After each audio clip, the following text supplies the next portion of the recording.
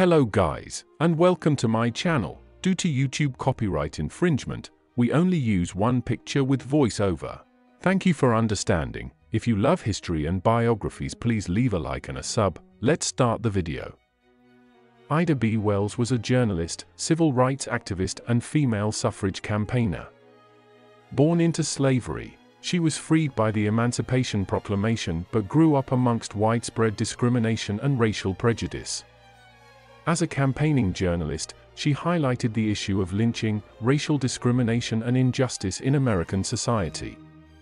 She also helped to found many influential civil rights groups, such as the NAACP. Her outspoken views caused widespread opposition and threats to her own safety. But, throughout her life, she maintained a courageous stance to promote greater equality in American society and document the troubles of Afro-Americans.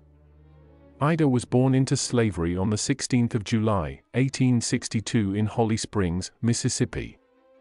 The Emancipation Proclamation of 1863 freed her from the institution of slavery. Unusually for the time, she was able to gain an education at Rust College in Holly Springs. Her father had been one of the trustees who founded the college, then called Shaw College. However, aged 16, both her parents died in a yellow fever epidemic. To keep her family together, she got a job as a teacher and looked after her younger siblings. Ida moved to Memphis where she worked as a teacher. She also continued to study in the vacations. She developed strong views about the unfairness of American society. She felt a double discrimination against both Black Americans and also women. At the time, very few Black women were politically active or willing to challenge the existing social order, but Ida, who was physically slight, standing only 5 feet tall, felt a compulsion to speak out and defend the rights and honor of Afro-Americans. Her fighting spirit is characterized by an incident on a segregated train.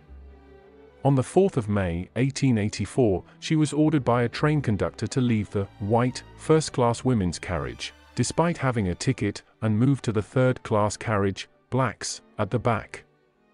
She refused and later said she fastened her teeth on the back of his hand, of the conductor. She was unceremoniously thrown off the train. She sued the railroad company and was initially successful, being awarded $500 in damages. However, on appeal, the Tennessee Supreme Court overturned the decision and made Ida pay court costs. As well as teaching, Wells gained employment as a journalist writing articles for the Evening Star in Washington and weekly magazines, such as Free Speech and The Living Way. Wells wrote about social conditions and criticized the inequality of segregated schools. Her strident criticisms of black schools in Memphis led to her losing her teaching jobs as the authorities felt aggrieved. In 1899, she became aware of the lynching of 3 black men who had been defending their grocery store, named the People's Grocery, in South Memphis. After defending their store from attack by a white gang, the men were arrested for murder. Before trial, the accused men were taken from prison and summarily shot in a train yard. Ida began writing about this and other reports of lynching. At the time, lynchings were common, and the proponents justified them on the grounds they were dealing with black criminals. The lynched were often accused of raping white women. Through her investigative journalism, Wells explained that lynching was a device for threatening blacks, especially those who provided economic competition, as in the case of the new grocery store. In many ways, Wells' journalism used pioneering techniques for appealing to people's human sympathies. She always sought to give the victims of lynching names and tell their personal story, a powerful way of changing the narrative to a more human story of injustice. Wells' willingness to write about consensual interracial sex, and her expose of the hypocrisy and injustice of white lynching made her an enemy in the South, and after one provocative editorial, her newspaper offices were burned to the ground. Fortunately for Wells, she was in New York at the time, but for her safety, she didn't return to the South for many years. She continued to research lynching and published a pamphlet, The Red Record, which detailed accounts from white newspapers and statistics on the prevalence of lynching in the South. Wells made considerable progress in raising the issue of lynching, especially in the North. However, Wells felt the odds were stacked against black people. From the 1880s, the South had started passing Jim Crow laws to effectively disenfranchise blacks from voting, education, and high office. With a political system biased against her people, she argued that Afro-Americans were justified in resorting to violence to protect themselves from lynching. This justification of violence was highlighted by her political opponents who tried to portray her as a race provocateur. In 1893 and 1894, Wells traveled to Britain where she went on a speaking tour, highlighting the issue of lynching and racism in America. She hoped that raising awareness in a powerful white country would put pressure on America to deal with the issue. Her speaking tour was successful in raising the issue, and it made her a prominent figure back in the US. She served as a journalist for the white Republican newspaper Daily Inter-Ocean, becoming the first African-American woman to be paid by a white mainstream newspaper.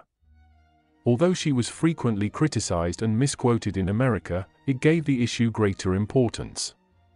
Back in America in 1895, she married Ferdinand L. Barnett, an attorney with similar political views and activism. She became Wells Barnett. Her husband Barnett was also committed to the cause of civil rights, having written frequently on the issue of lynching. During their marriage, they cooperated closely on political issues. Unusually for the time, Barnett would sometimes cook meals and look after her 4 children, while Wells was away on speaking tours. An example of Wells' activism was her efforts to seek progress on lynching, which continued to become more prevalent. In 1901, she wrote to the Anti-Lynching Bureau. Wells moved to Chicago where she continued to work on civil rights issues and increasingly on the issue of women's suffrage. She was active in the women's club movement and worked to encourage women's involvement in politics. She worked with Susan B. Anthony. Wells was one of the more radical activists, who pioneered the use of boycotts, a tactic that would become more widely used in the 1950s and 60s civil rights movement. For example, in 1893 she helped, with Frederick Douglass, to organize a black boycott of the World's Columbian Exposition held in Chicago. For its exclusion of African Americans, Wells was appreciated and supported by many figures in the civil rights movement, especially Frederick Douglass, who actively supported Wells. However, her outspoken views and tendency to find a reason to criticize those close to her often made her a controversial figure. Some felt she was too radical and outspoken. In civil rights, W. Du Bois and Booker T. Washington were becoming the dominant spokesman for black rights, and they tended to favor a more moderate approach based on incremental economic improvements.